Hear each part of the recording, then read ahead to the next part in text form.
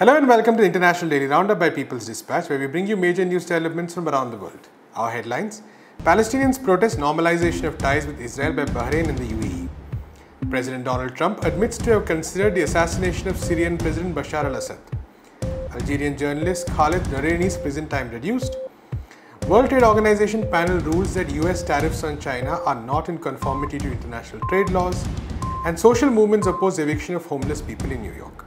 On Tuesday, hundreds of Palestinians came out in protest in the occupied West Bank and the Gaza Strip, denouncing the normalization agreements by the UAE and Bahrain with Israel. The deals were brokered by the United States. The signing of the deals took place on Tuesday at the White House, where Israeli Prime Minister Benjamin Netanyahu met officials of the two Gulf countries. Just hours later, the Israeli military carried out a series of air raids on the Gaza Strip. In response to the deals, Palestinians demonstrated in the West Bank cities of Nablus and Hebron and also in Gaza. Dozens also took part in a demonstration in Ramallah, which is the home of the Palestinian Authority.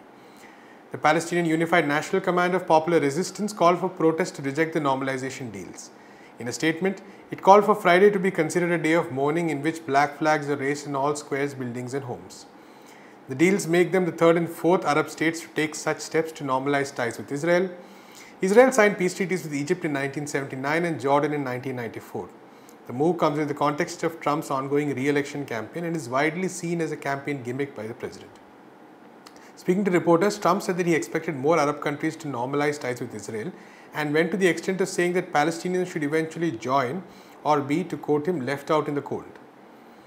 On Tuesday, US President Donald Trump also revealed in an interview that earlier in his term he wanted to assassinate Syrian President Bashar al-Assad. The new revelation is a complete U-turn from his comments in 2018.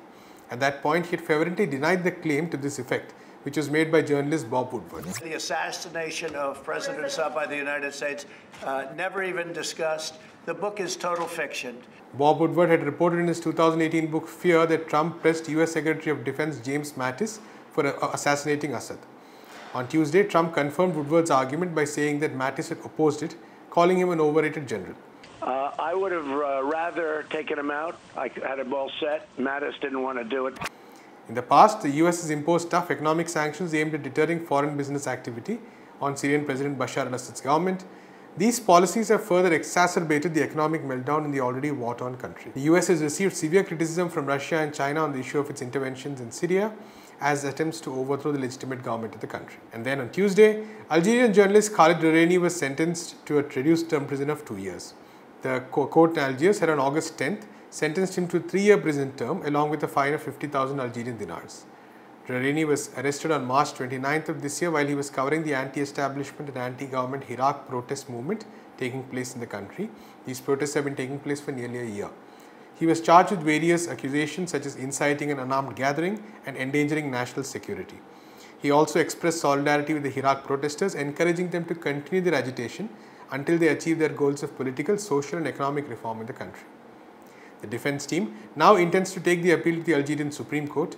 Several international press freedom and human rights organizations, including Reporters Without Borders and Amnesty International, also condemned the court's judgment earlier.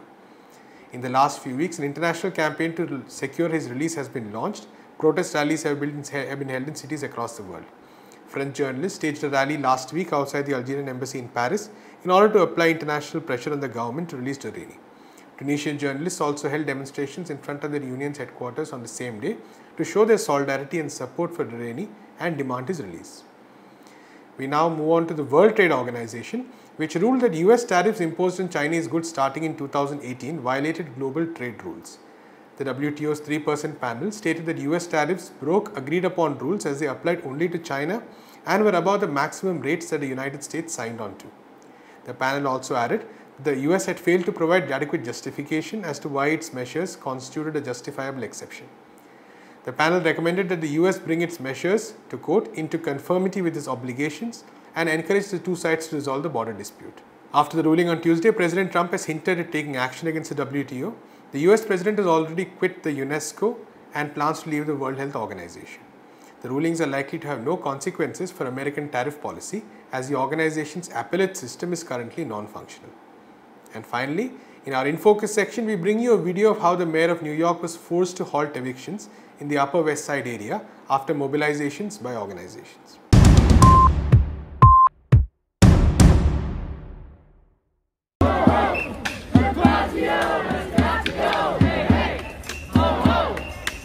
Blasio has got to go. Hey, hey.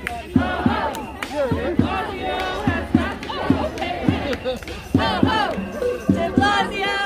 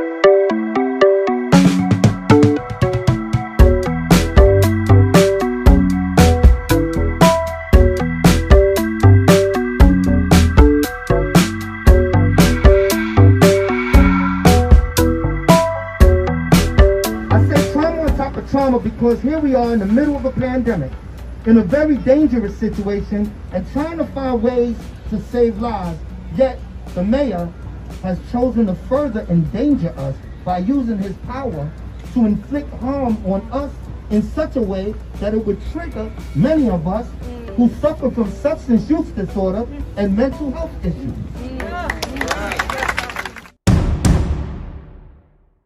That's all we have time for today. We'll be back tomorrow with more news from the country and the world. Until then, keep watching People's Dispatch.